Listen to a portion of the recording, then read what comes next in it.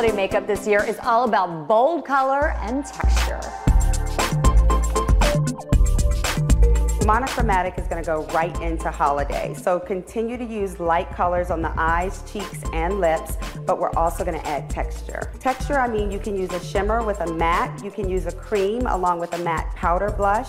So mixing your textures, using glitter with cream is going to be really big going into the holiday season. Bold lips are really big. Again, stick with your liquid lipsticks. They're long wear, they're great. They also matte down, so you can put a little bit of gloss over top of them. But it's going to be really big for the holiday season.